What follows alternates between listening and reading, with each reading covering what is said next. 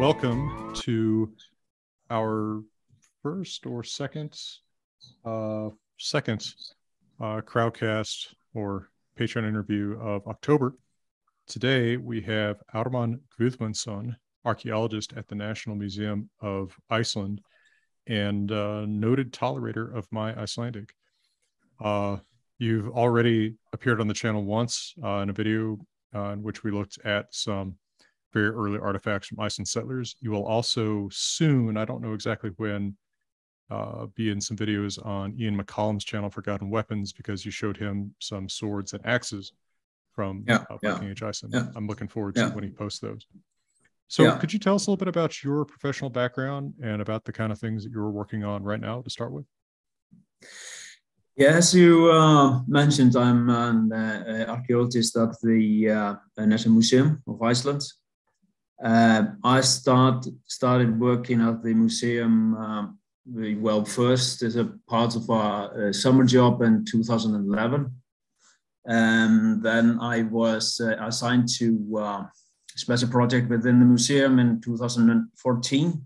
And basically started then my full-time job at the museum. And majority of my work consists of evaluating archaeological data that the archaeologists in the field must hand in every artifact and data from their research. It has to be handed to the National Museum, and there's some protocols and stuff that they need to follow basically. And my work is to go over all the data and see if it's properly done, properly labeled, and in the right format, so it can basically fit our archive as smooth as possible. So that's my regular routine, if you like. But as an archaeologist at the museum, of course, I do a lot other things as well. When constructing exhibitions and stuff like that, the specialists take part in that work as well. And we were early this year, we launched a new small exhibition on iron smelting in Iceland. Mm-hmm. And I took part in that work. Really interesting and fascinating, opportunity for me to be able to take part in that work. Maybe just a little bit about myself then, so you know who this guy really is. Right. I finished my bachelor degree in archaeology at the University of Iceland, and then went abroad to Sweden in Lund, and took my master's there. Finished 2011. Came home, and there was a post-crash, you can say. There was an economic crash in Iceland 2008. So basically there was not much to do for an archaeologist there at this time, 2011, 2012. So I enrolled in another program at the university, the project management for the governmental sector. So I took my second master's in that, basically, which has actually benefited me really much in my work at the museum as well, since there is, of course, some governance involved in going over the data and stuff, and we have to report to the Cultural Heritage Agency in Iceland how actually the archaeologists are handling their data. So yeah, that's a little bit about me. I'm sitting in my home. I've chosen one of the better backgrounds. I'm a little bit renovating. So if I would move the computer a little bit, you will see it doesn't look that nice, basically all the way around. But I sympathize with the problem. Yeah. I wanted to ask a little bit about something you mentioned earlier with the iron smelting exhibit. Is that the one right now that's on the second floor at the museum? It's okay. Yeah, that's a really interesting exhibit. And I see that Lorianne is asking a question here. You spoke about iron smelting. Did the early people import trees and make their own charcoal? No, they actually used the or made the charcoals out of the birch. That was widespread in Iceland, and birch is actually a fantastic resource for fuel for iron smelting. So they used the wood here that were present from the settlement period and up to the medieval times. And one of the issues we actually touched upon in this exhibition was that that the deforestation in Iceland, because now that really we say small forest here now in comparison of what it was in the settlement period. And one of the myths that the people have been told that, okay, that's because of all the iron smelting. They actually used up majority of the birchwood. But that argument is really weak, basically, if you look at the data. For example, in the largest iron smelting areas across the country now, those areas today are the areas which are, largest forest today. Huh. So they have actually survived, and that at least in my view, that means that the people that were using the birds for fuel, or using the wood, they actually did that in a sustainable way. They actually cared about the forest, and of course, because it was so important for this kind of process, because you have to think about that the access to iron at this particular time is, I would say fundamental. Vital is not strong enough word. I would use fundamental, because those who didn't have access to iron, there was basically no hope for you. So the iron production, the iron smelting, was extremely important for everyday life. If you just think about it, the houses, they actually stay together because of the nails and stuff from the made out of iron, and all the tools for agriculture and husbandry all are linked to iron production. Mm-hmm. So essential to the living, basically. And so no, they did not import wood to use for the fuel. They used the birch and produced actually high quality iron, because the soil and a little bit, maybe it's now it's time to give you a little bit warning, before I go, because I tend to ramble on and actually, and I can go in every direction. That's fine. So can we. Have to be prepared for that. And it's just because I'm talking and then wait, finally think about something I really need to address. And one thing linked to iron smelting is that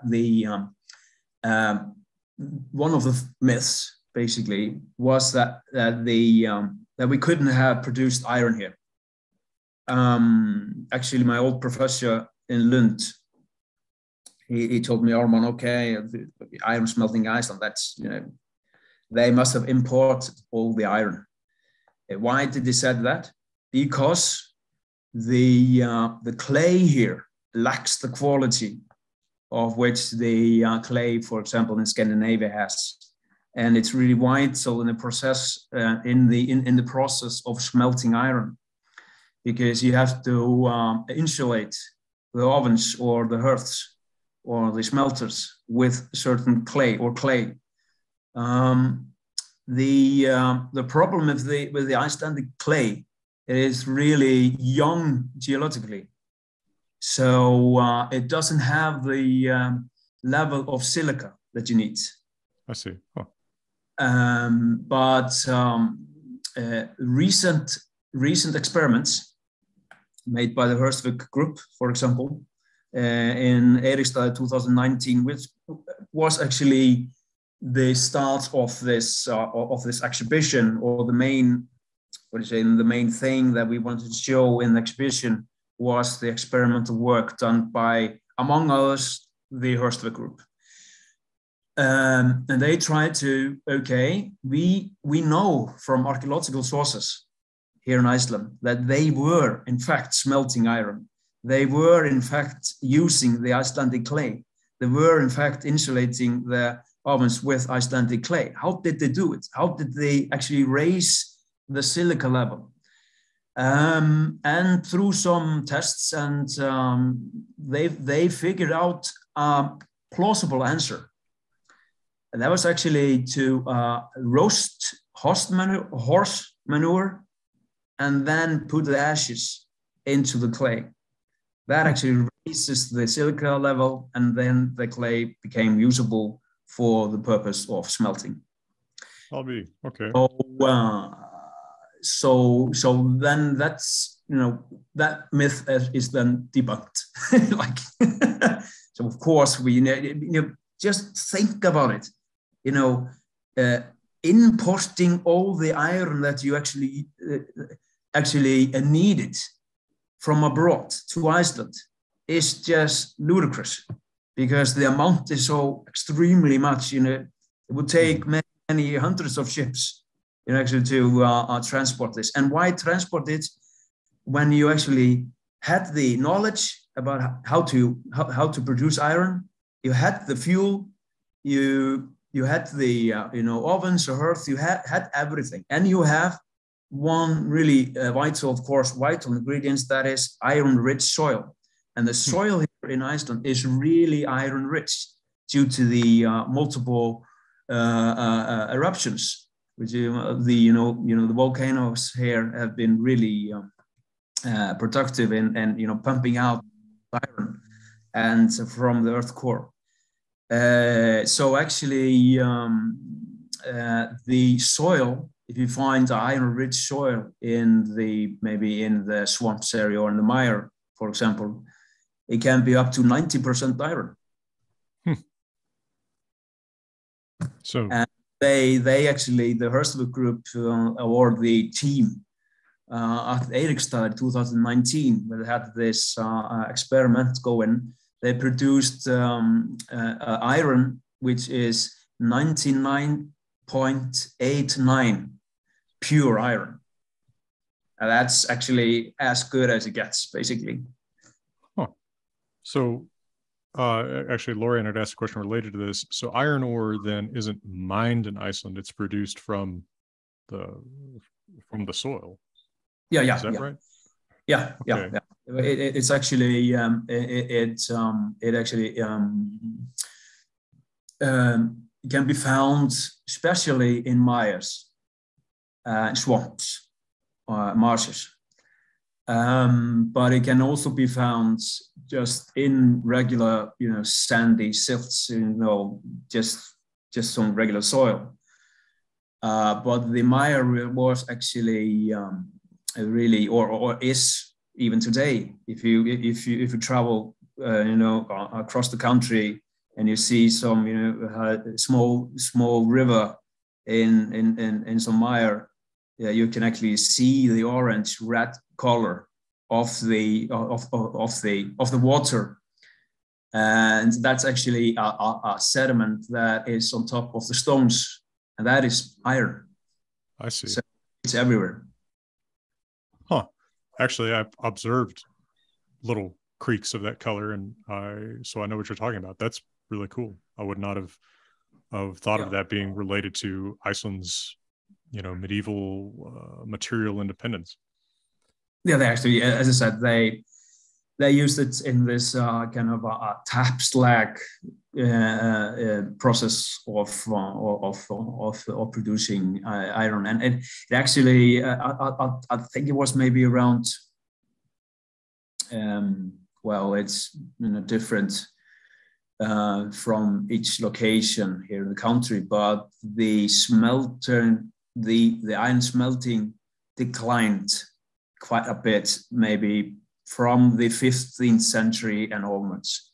And that's due to different production methods for example, in Northern Europe and Scandinavia, with this mass-produced iron, that actually the import was much cheaper, and manufacturing iron in Iceland was then maybe not as cost effective as it was before, but still in some cultural layers from 17th and 18th century, you can still see some evidence of this tap slag, which is actually a clear indicator of iron smelting. Huh. Well, so that continued for quite a while in probably more remote areas with less access to trade. Yeah. Huh. A question about another resource you were mentioning here. Adrian asked, isn't birch tar also really high quality? I remember it being used for Viking ships too. Yeah, that's actually true. But just to mention, I'm not a tree specialist, and sure. But I know there are different types of birch,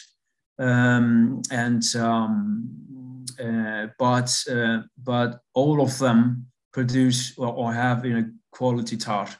And I actually, when I was working in Norway, I witnessed this kind of a tar mill. It's called. It's actually where the birch trees were collected and then they were set on fire, small fire, just roasting. And it was in a hill, maybe like this. So it was tilting, and then the tar actually could just run through and out of the trees. And of course, extremely vital resource and really good question, because it was important as well, the tar. And on a procedural level, Chaba asks, I'm interested in which method of archaeological field survey you're using most frequently in Iceland to locate the archaeological sites.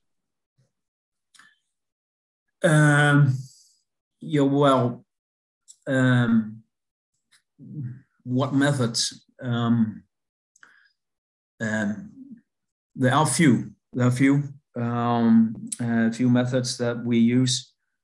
It is primarily done by archaeologists here in Iceland. They do this archaeological surveys, but I know from I know this from Scotland, for example. They have volunteers who actually go first and locate some of the ruins, and then the archaeologists come afterwards a little bit, and that's part of trying to save some of the ruins at the coast, because that is actually eroding quite fast there, and as well here in Iceland.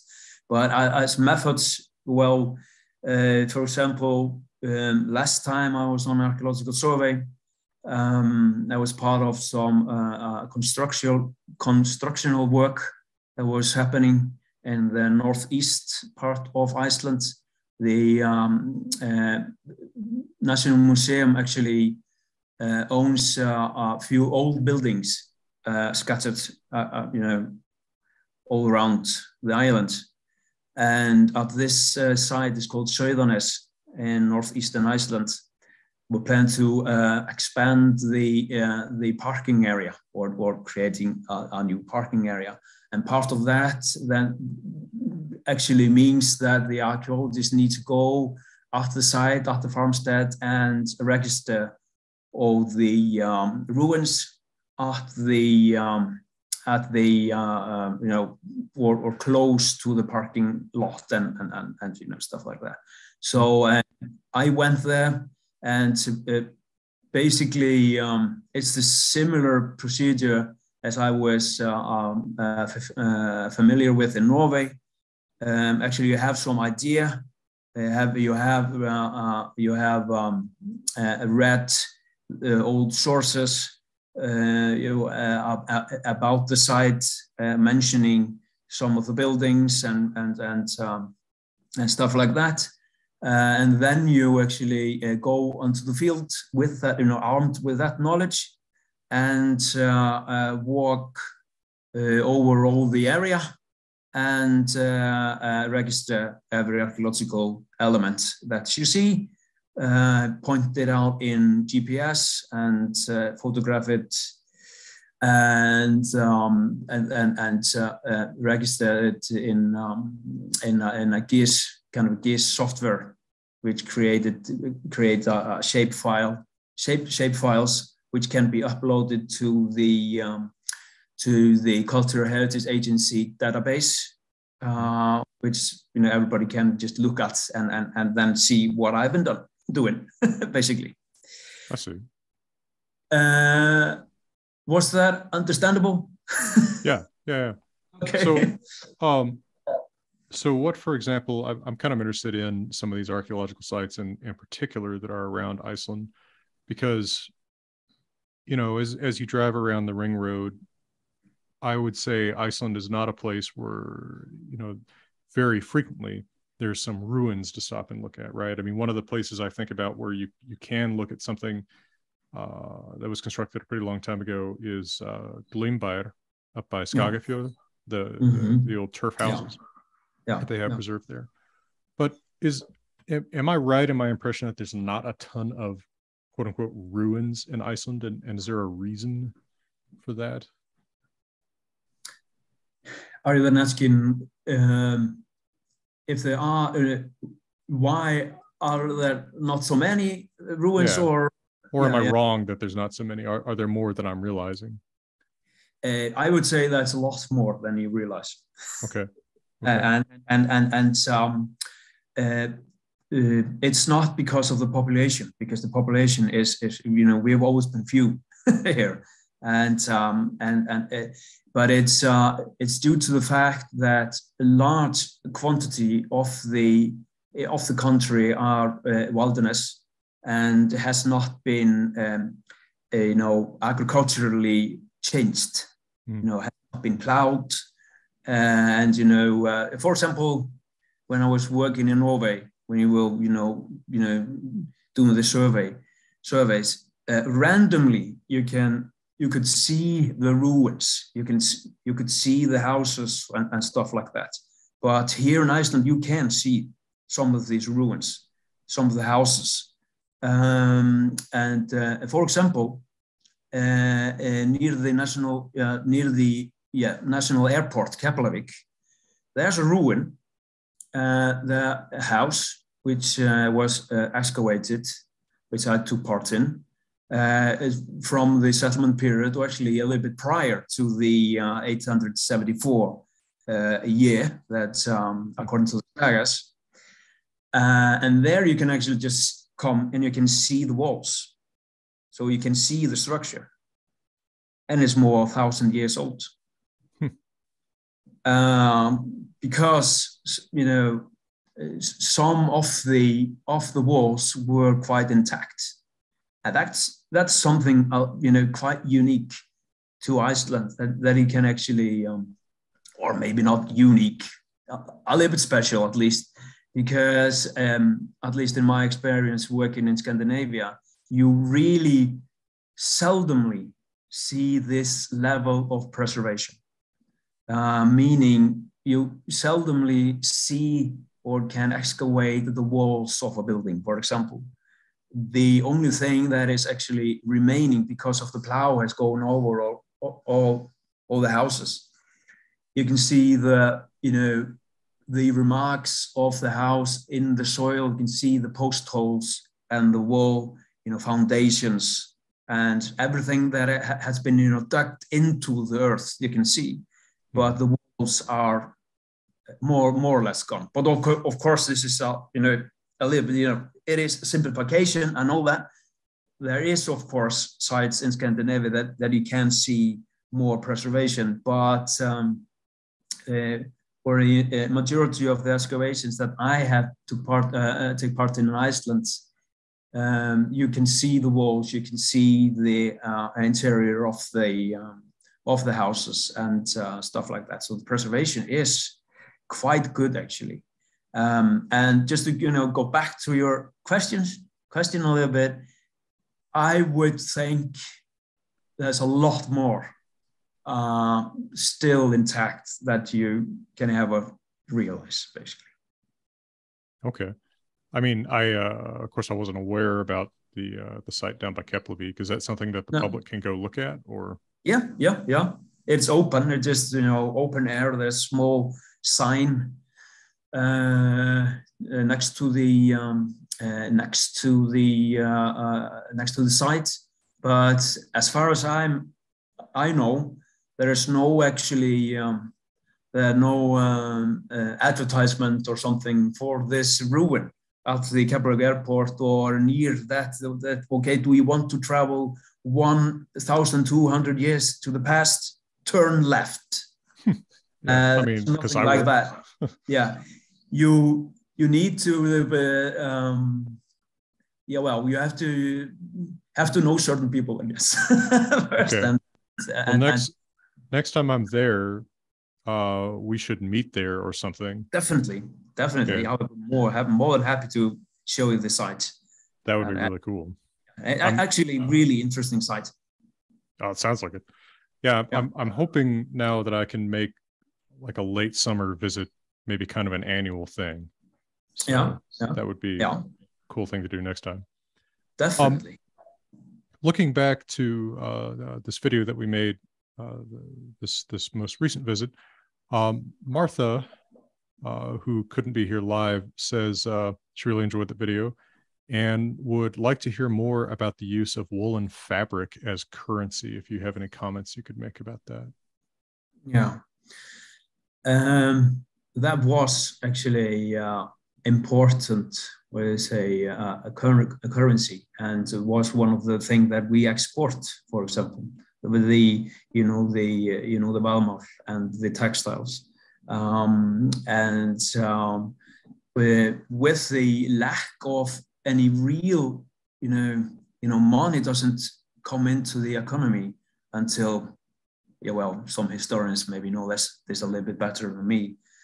But it's fair to say that we didn't see any real money, real coins, if you like, not until with the Danish monopoly and the trade. Then people actually traded with different goods, of course. And excellent point that the Valmál and the wool and the fabric, related to that was important currency. But as an archaeologist, of course, we interpret what we find in the soil. That's our data, and the textile.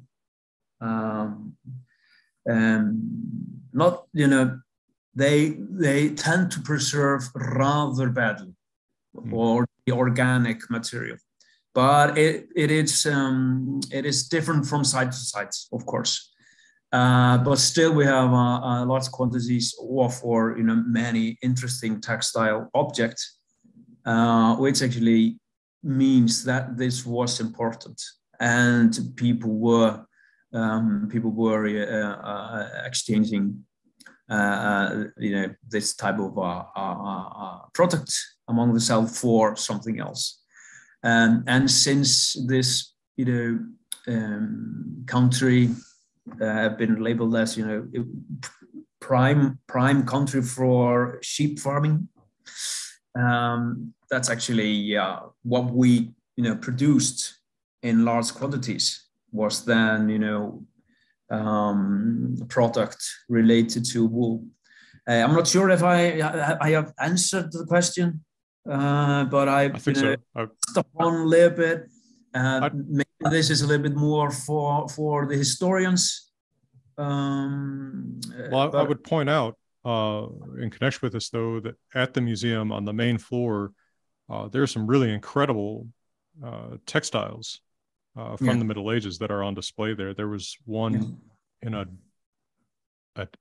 just trying to remember what everything that I saw there. There was one in a drawer on the exhibit floor. That had incredible true color still. Must have been from one of the bishop's sites or the cloisters or something like that. Could that be? That sounds right. Or from this kind of high status sites, because this it was extremely valuable, and it was not affordable by the common man. Definitely worn by the members of the church and the bishops. This is it's called hökler in Icelandic. Hökler. This kind of sound, which is really cool. It is cool. But I'm sure I can dig up a picture of that if I go digging in my pictures, but it would take me to find it. But I'll put it on the video when I post this. Great. Andrea asks, what's the most unusual artifact that you've encountered?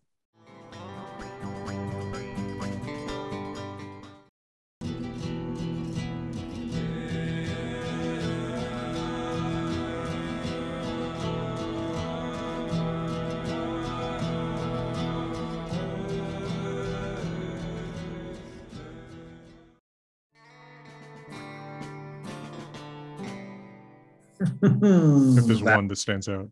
That's a tough question. I had one artifact. Okay, I'm going to tackle this my way. I had this for maybe it was a month ago. A person came to the museum with a stray find, loose find, meaning it was found without archaeological context. And I think it was a tourist came to the museum main building, or where the exhibition is, and told them, okay, I found this stone and I think it is old and I think it is man-made. It has some green stuff stuck in it. Could you please send this to some of your specialists? And because I'm leaving the country, and I think it should be kept here. And of course, this is extremely important artifact, and you have to be really kind to it. And I got this, as many of the objects that people find, actually the stray finds, it ended up on my desk. And I've been constantly thinking about it ever since. And I am not sure that this is man-made or not. It looks a little bit like it has been cut in the middle, or it has some incision on it. And I thought first it could be maybe used for sharpening something, needle or knife or something, but it's not that type of stone that you would use for sharpening. It's not this kind of a whetstone type. But in this line in the stone, in the crevice, or because it comes a little bit down in stone like this, V-shaped. There's a green stuff stuck in this hole. And my first impression was this was some cast, or this was because it really looked like some copper alloy stuck in it. So it could have been some cast for some needle or something like that. So I fetched my magnetism and tried to, figure out, okay, is it magnetized? It's not magnetized. So what is it? Basically, I'm not sure of it, but I really like this kind of artifacts that actually keeps me thinking all the day. What on earth can this be? I'm not sure yet. I contacted the other specialists in the museum, and they were just stumbled as well. They were just I've never seen anything like this before. They say, because more than often you can see a clear sign if it's man-made or not. This has both, which is irritating as well, because hopefully we'll do maybe some XRF analysis on the elements, or on this greenish stuff in it, and because the stone itself is more likely just normal basalt stone, which is really common in Iceland. But yeah, this is really a tough artifact, and I do like the challenge. And one day we will crack the code, and I will let you know what it is. Okay, cool. That is a mystery. I was trying to think of without seeing it, just trying to picture this and wondering what it would be. And like you said, maybe a mold sounds like. Yeah. But the other molds that we have made out of stone, it's made out of sandstone. Icelandic sandstone, which is really easy to carve, and really then of course good to cast, and good for being a mold. But this rock, it's called rigid. It's so strong, hard, basically. So using that as a mold, perhaps, I'm not sure. But but then again, it gets trickier.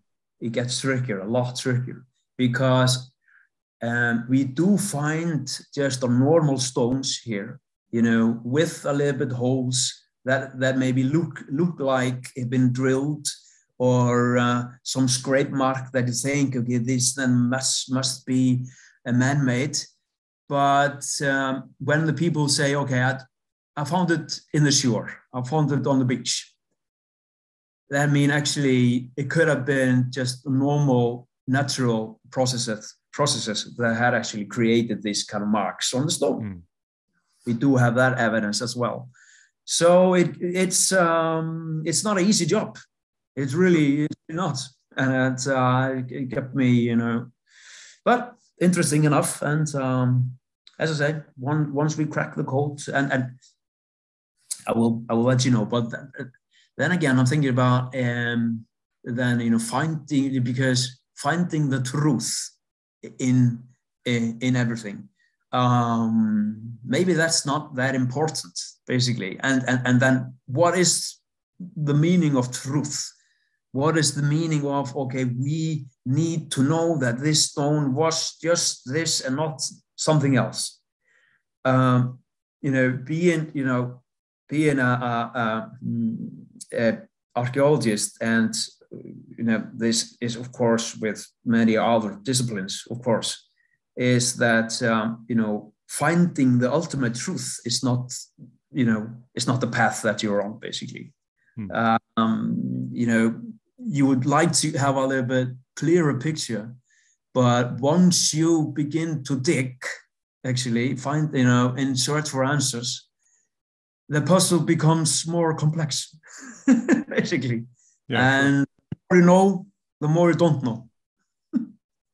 I know something about that.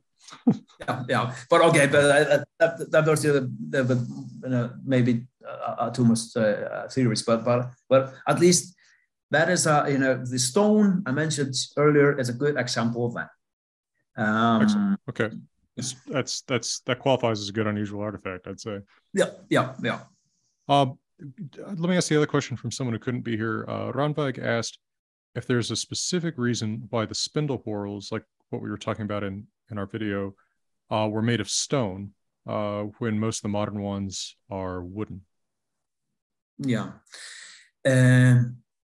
Perhaps that's that's maybe due to the fact that while there were a scarcity of wood, for example, there was access to stone was quite simple and easy. So it could just be that. But then again, access to soapstone in Iceland is really tricky, as a Ranveig, I guess, should know. So that's definitely some material that you have to import. And then again, why do we see more of the spindle whorl in stone, not the wood? It could be just a really simple explanation as well. It could be just because it's more preserved. We actually find more of the stone because it survives different acidity in the soil much better than the wood. Sure. It doesn't mean that the wood was not used, but it's not. It just not. It is as present as the stone. Oh, makes sense. Either way makes sense. Yeah. Stella asks, are there any plans to have more digital access to things like pictures of artifacts from the National Museum, or does an archive or something similar already exist online? Our database, or not just ours, because it's a cultural database in Iceland called sarpur.is. SARPUR, Sarpur? Yeah, .is. And that's a database for many museums, actually. There you can look up the artifacts from the National Museum, from the art gallery, and stuff like that. But it's still only in Icelandic, I think. And in my view, really strange and something that we really need to address and upgrade, because of course people from all over the world, has need to get access to this, or at least if they have, if they want, they should be able to just switch the language. And I think actually that the Sarpur is in upgrade phase. And this is one of the criteria that people have been saying, okay, it must be in, at least in English as well. So you can actually go and there you can look up the artifacts, as I said, the archaeological artifacts, and some of them have pictures or photo associated with the register, but some of them lack the photo. And we are now, putting a focus on actually make this register better than the. So every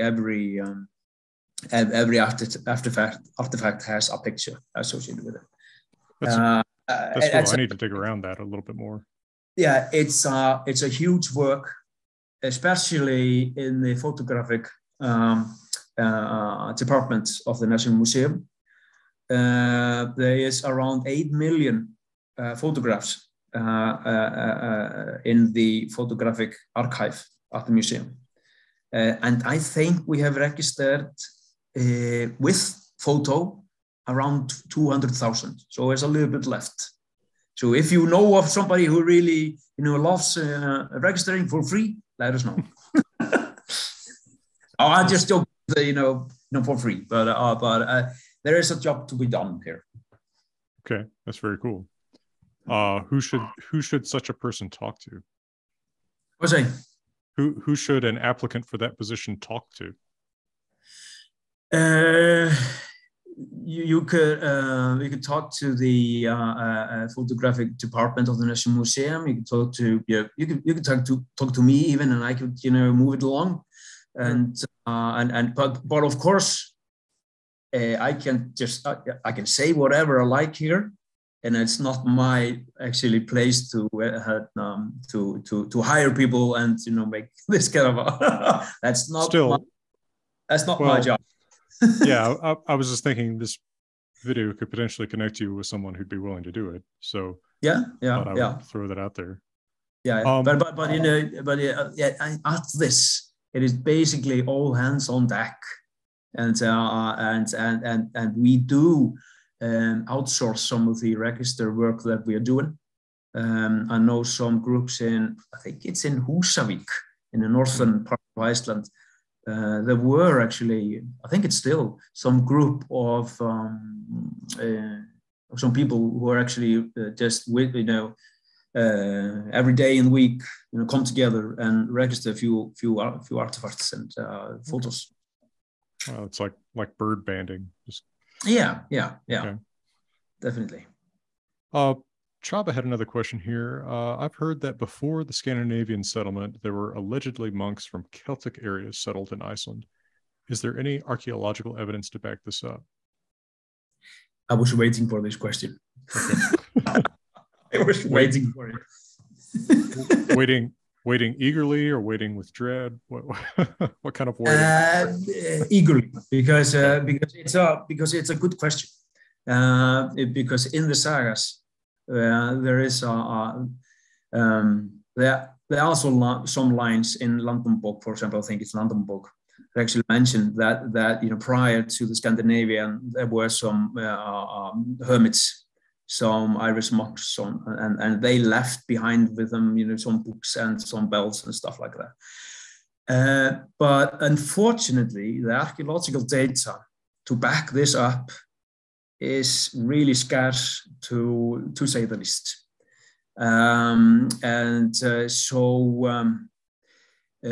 So I, as an archaeologist, I can't say. If I'm just gonna interpret the data, the archaeological data that we have now, then I would say that this is unlikely to happen. That there were any Irish monks or hermits. But then again, we never know. We never know. It could have been. There are some Celtic place names in Iceland. It seems to cluster around some regions. It is interesting. We do have. We actually have a great interest in this as a nation. Thinking about it must have been some special people here in Iceland prior to the Norwegians and the Swedes and the Danes that actually came and settled here. It just must be because we are so special. We're such a grand people. So it must have been some other than just the lame Scandinavians who actually came. But basically the archaeological data just tells us this. It doesn't back this up. It doesn't back up the Irish and the Celtic kind of story. But it is interesting, and this has survived in folklore, and it's a part of the soul of the nation, I would say. So you can study this via the folklore and stuff like that, but it's really tricky to do this and study this, through archaeological methods. But you never know. We have not found any structures clearly associated to the hermits or the Irish monks. There have been some crosses that have been found carved in sandstone caves in southern parts of Iceland. Some say it could be Celtic cross or some early Christian cross. But it's really vague and really hard to actually date this kind of thing, because the cultural elements, they do tend to mix, and some of the crosses have been associated with activities in the caves from the 18th century, for example. And just think about it with the symbols and stuff. I can use the runes today. I can, maybe write runes today. Sure. It doesn't mean that I'm 1,000 years old. Right. Right. It's simple and art that's still present today. So you always have to be a little bit, warned. I have to take this, but think about clearly before we say it, basically. But I do feel like now and then there will be some kind of for Iceland sensational news coverage about something that points toward maybe an earlier settlement level. I feel like I may be misremembering this entirely, but I feel like recently there was a political science professor at the University of Iceland named Baldur or something. Baldur Þórhallsson, held ég. Yes, okay. yes. So I'm right in remembering who was really pushing something about some caves. Yeah. Was that the crosses or? No, that's a system of caves in southern Iceland, near a place called Hella. And the places are called, I think the site is called Caves of Hella. You can look it up in Google. And it's really, that is interesting. And the story that they are saying is interesting. But then again, when they start to talk about the archaeology behind it, it gets a little bit light. Because, as I say, the archaeological data are really, really scarce for supporting,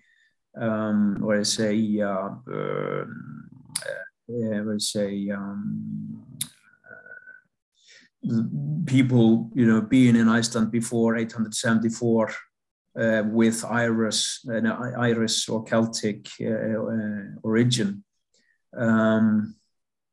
Especially at these caves, but nevertheless, it's I've been there. I've taken the tour with him, and he is so he's so it's called fired up, actually, and really ambitious, and I think he's done incredible job, opening these caves and stuff like that, and going then back to the truth a little bit, because what he is saying, that we think that in these regions, people from Ireland came some years before the Scandinavians came, and they settled here.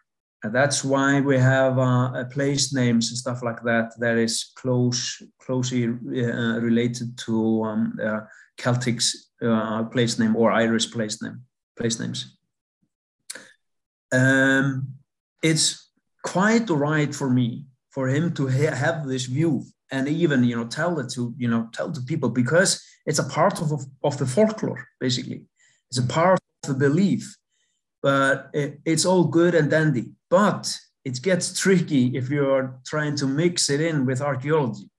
Then you are on a slippery slope, and you need to take that pause a little bit, because, as I said a million times, the archaeological data to validate this is really scarce.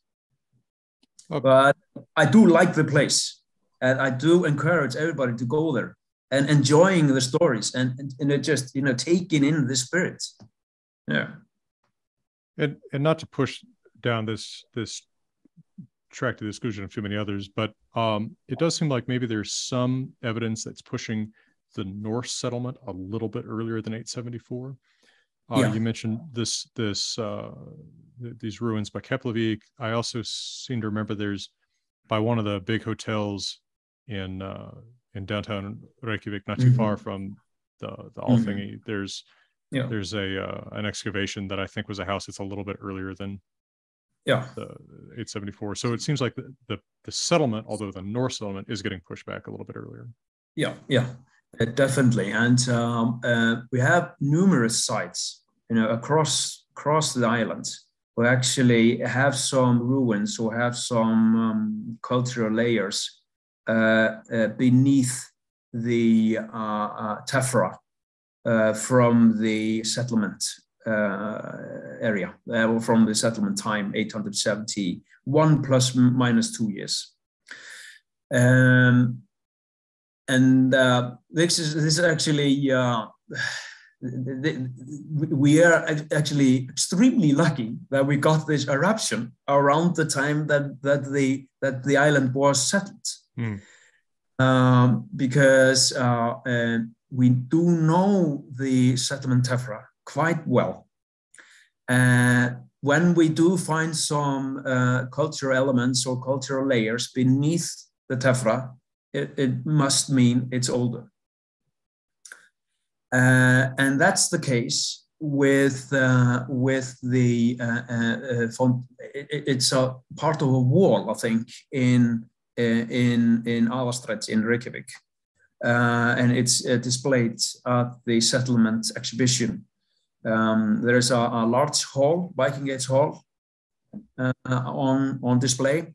The hall is from the 10th century, but this boundary wall, this small fragment of it on display, that is beneath, I think, the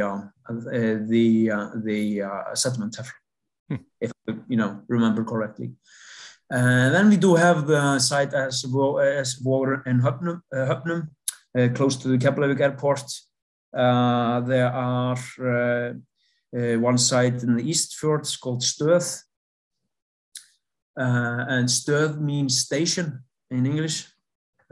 Some outpost, it could have been. And there are actually 2 halls at Stöð. And one of the halls, the larger one, is have been dated, to be older than 1871. So that means actually people were here gathering resources to sail back to their chieftain, or to Scandinavia, or to the British Isles, or to where do you come from, basically, as a tribute and stuff like that. So we do have actually numerous sites that pushes the settlements levered and down in time, but the majority of the settlement, the process took place in the 9th and 10th century. That's when we see the bulk of people moving in. But these sites, Hafnir and Stöð, are quite interesting in the fact that it means actually, I think I maybe mentioned that in the earlier videos, or the first video or the interview. I mean, that the people had some idea about the island prior, long prior to the settlement. They most definitely people came here, maybe due to some accident or something, found the island, saw the resources here, gained more information on the resource, and then at some point in time, some wealthy chieftain makes enterprise actually of going and harvest these resources. And this is not an easy task. This is not the romantic view of some of the freed slaves actually going from Norway, or I'm just going to sail into the abyss and just go in somewhere and try to find something. It doesn't add up. people knew about the islands, and they have been for some years, harvesting the resources here. For example, the walrus tusks and the and just fish and birds and stuff like that. And then when you have gained enough knowledge on the island, then you take another step. Exactly. Maybe now it's a time to spend the winter. Now maybe the time to settle some of the areas, because we know more about the areas. It's a little bit like, okay, if we're going to Mars, for example, at some point we're maybe going to Mars, I think. But first we have to have the knowledge about the place. We have to scan it. We have to survey it. And then maybe next phase is to gain some of the resources, harvesting some, maybe mining. The last phase is actually moving in people, to stay and live there. So I know, I think it could have been in that sense here in Iceland as well. But this is just an idea. So I know, but in my mind, this sounds logical. That this is something that did not happen overnight. And it didn't happen like it told in the sagas, that people actually, okay, I don't care for this king anymore, I'm going. and I just, okay, fine by me. Where are you going? You don't have anything. Right. No, I mean, logically, you think about the same sort of thing, even in the exploration of North America. People didn't pack up a covered wagon and head west with no idea of what was ahead of them, right? They're preceded by trappers and other people making maps and such. So that makes intuitive sense. Do you have a revised idea of what the rough date of the earliest human activity in Iceland that can be documented is? Okay, now I'm gonna tread lightly. Because but just like a rough idea of what. With this place, for example, in Hafnir, that's a place I know the best because I took part in the excavation.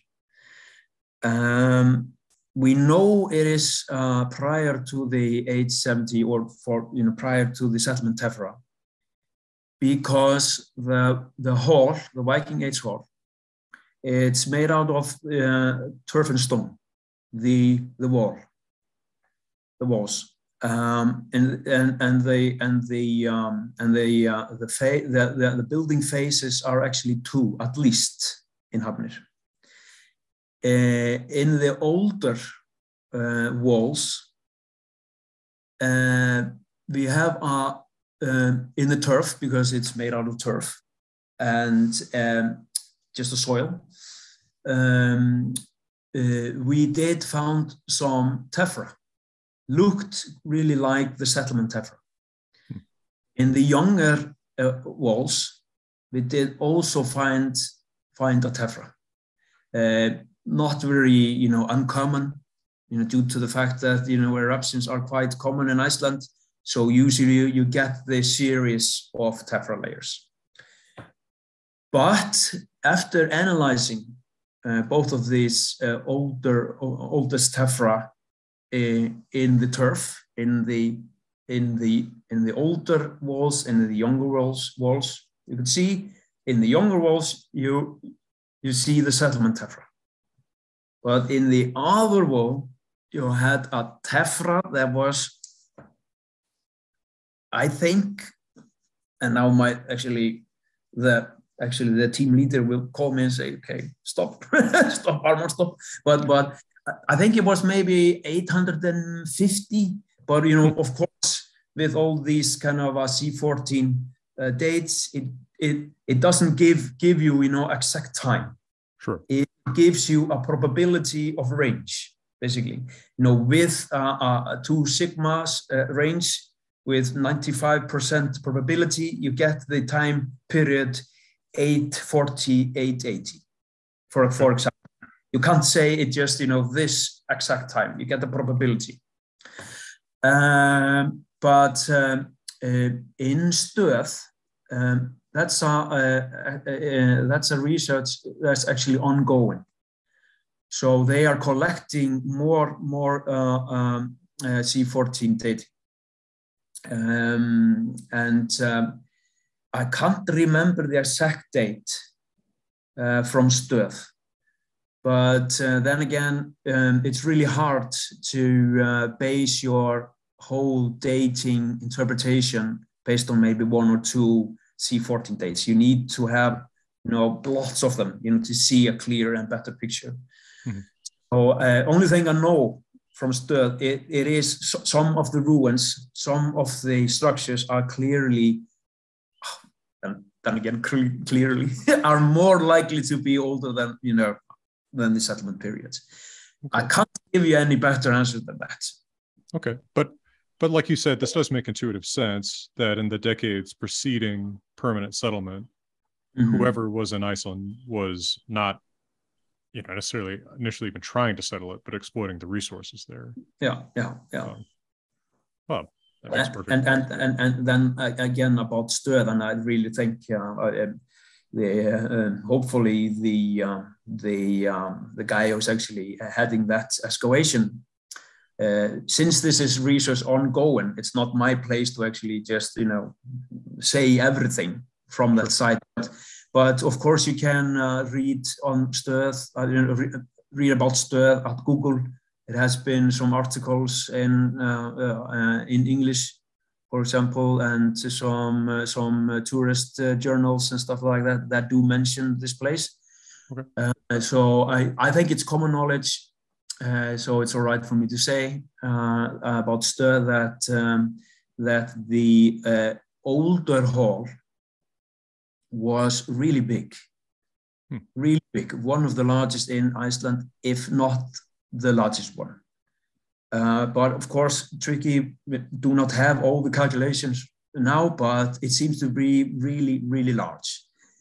And that's really, okay, if you just think about it,